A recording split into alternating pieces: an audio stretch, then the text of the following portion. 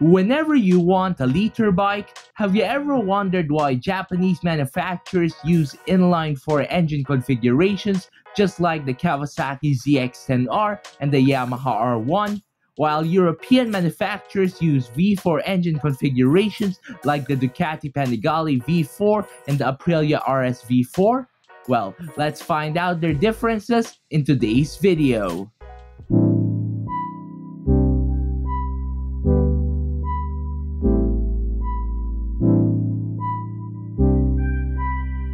Let's start with the inline-4. The rise of the inline-4 motorcycle is tied largely to the massive growth of Japanese manufacturers since the late 1960s. For more than 50 years, there has been the reliable inline-4 engine. The classic Honda CB750-4, which many people regard to be the first superbike, is one of the motorcycles that helped this engine layout become well known. The 4 cylinders of an inline 4-cylinder engine are arranged in a straight line or parallel configuration. That's why it's called an inline. This engine, which is available in a 180 degree, which is a flat plane, and a 270 degree, which is a cross-plane crankshaft layout, has established itself as a mainstay in the racing industry back then.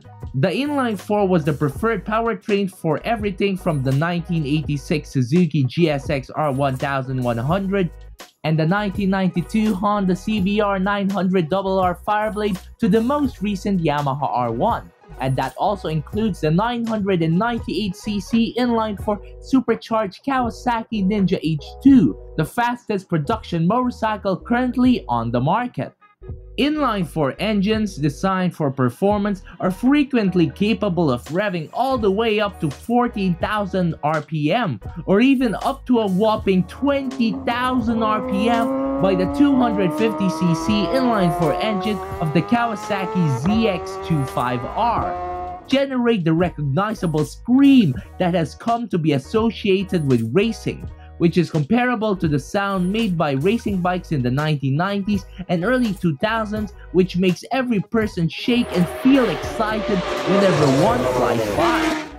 An inline-4 is extremely simple to ride even with its enormous power and high speeds, which is why most sport bikes, tourers, and larger capacity machines all often use a transverse inline 4-cylinder engine.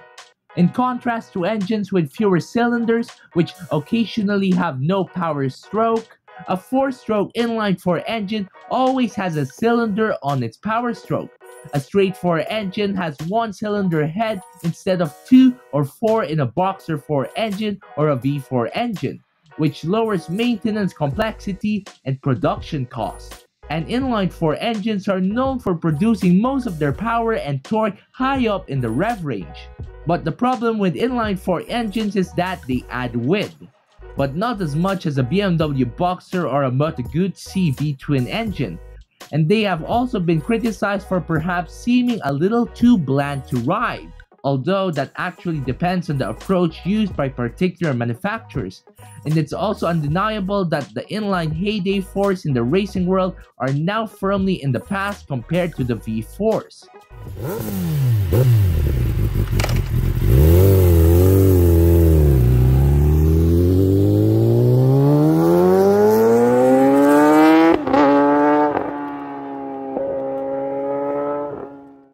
And now, let's go to the V4 engine.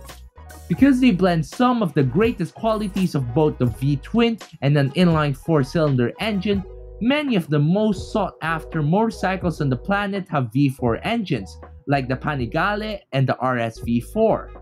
A V4 is often difficult and expensive to construct or manufacture, but with Honda, Ducati, Aprilia, and KTM adding the V4 engine layout in MotoGP, the advantages are evident. Although this design has been produced for so many years, it only recently gained popularity when Ducati and Aprilia started incorporating it into their most popular street bikes.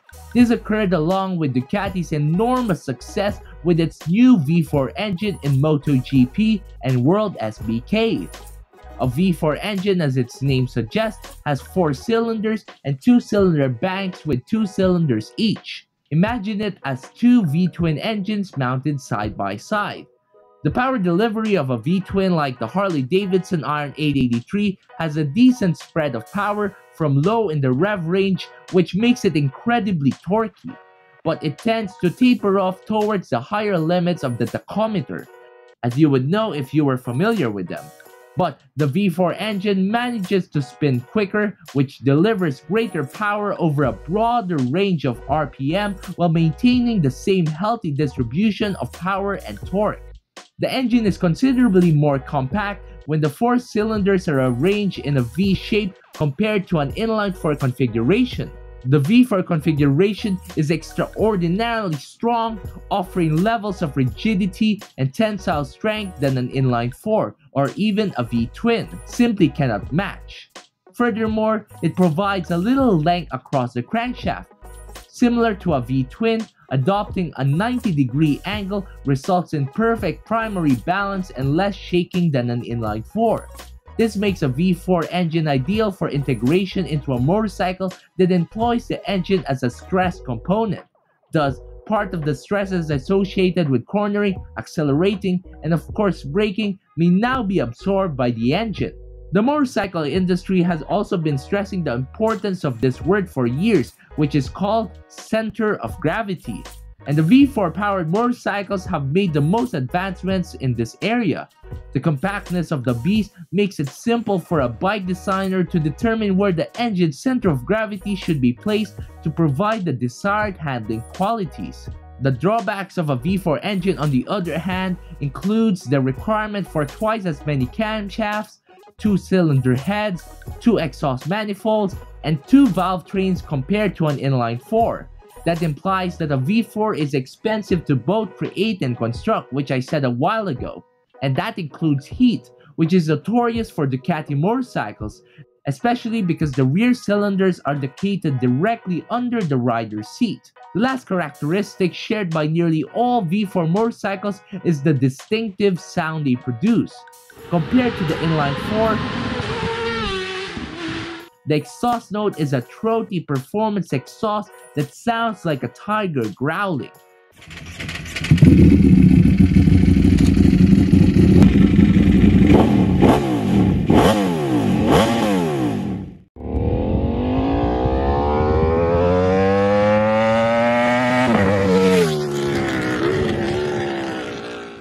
If you are asking me which engine configuration is the best for you, you must try them yourself in order to decide which configuration is the best for you.